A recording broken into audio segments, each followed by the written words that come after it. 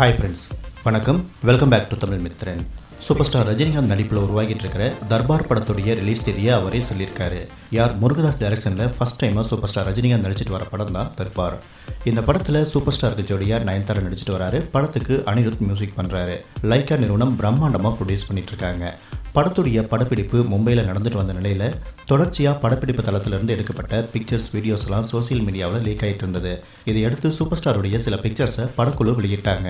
அந்த பிக்சர்ஸை வச்சு title poster design பண்ண சொல்லி ரசிகர்கள் கிட்ட கோரிக்கையும் வச்சாங்க. ஆர்வத்தோடு காத்திருந்த ரசிகர்கள் பலவிதமான போஸ்டர்களை டிசைன் பண்ணி ட்விட்டரில் ரிலீஸ் பண்ணியிருக்காங்க. இந்த நிலையில் மும்பையில் தர்பார் படப்பிடிப்பை முடிச்சுட்டு சென்னை திரும்பியிருக்கிற சூப்பர் ஸ்டார் ரஜினிகாந்த் ஏர்போர்ட்டில் ப்ரெஸ் பீப்பிளை சந்திச்சிருக்காரு.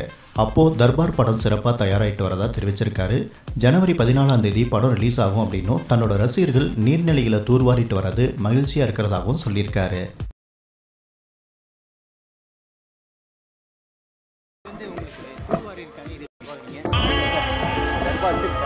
January 14.